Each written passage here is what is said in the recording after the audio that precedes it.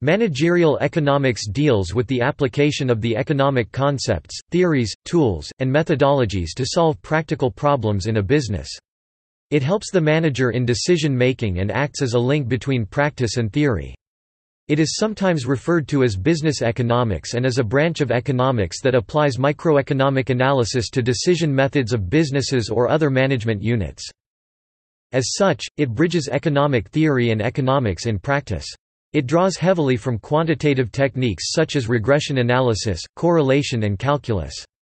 If there is a unifying theme that runs through most of managerial economics, it is the attempt to optimize business decisions given the firm's objectives and given constraints imposed by scarcity, for example through the Overview. Managerial decision areas includes assessment of investable funds, selecting business area, choice of product, determining optimum output, sales promotion. Almost any business decision can be analyzed with managerial economics techniques, but it is most commonly applied to risk analysis. Various models are used to quantify risk and asymmetric information and to employ them in decision rules to manage risk. Production analysis – microeconomic techniques are used to analyze production efficiency, optimum factor allocation, costs, economies of scale and to estimate the firm's cost function.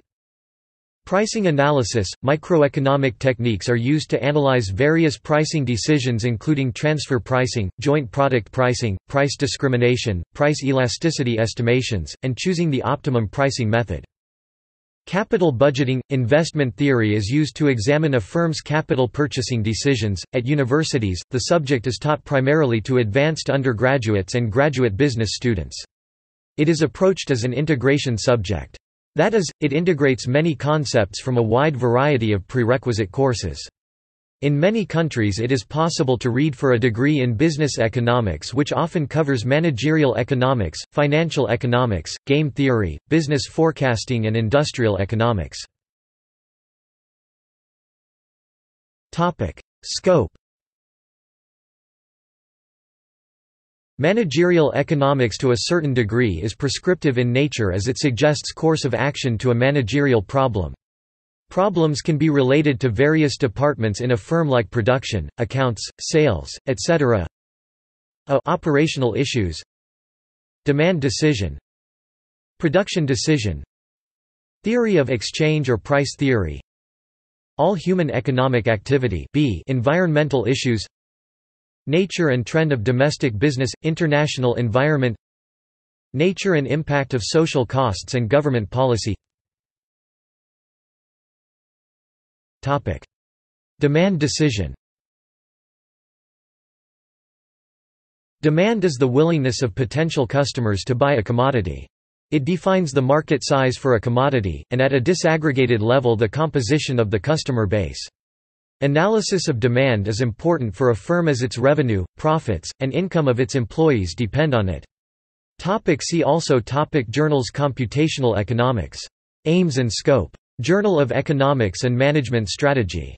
Aims and scope. Managerial and Decision Economics. Notes. References. Alan Hughes 1987. Managerial Capitalism. The New Palgrave, A Dictionary of Economics, v. 3, pp. 293–96. Edward Lazier 2008. Personnel Economics. The New Palgrave Dictionary of Economics, 2nd edition. Abstract. Keith Weigelt 2006. Managerial Economics. Elmer G. Wiens. The Public Firm with Managerial Incentives. Khan Hassan 2014. Managerial Economics and Economic Analysis, 3rd edition, Pakistan, Arya Shri, Managerial Economics, MEFA, 2015. External links. http://www.edusharonline.in/management/eco%20new.pdf http://www.swillearning.com/economics/hershey/managerial_econ/chapter 1 PDF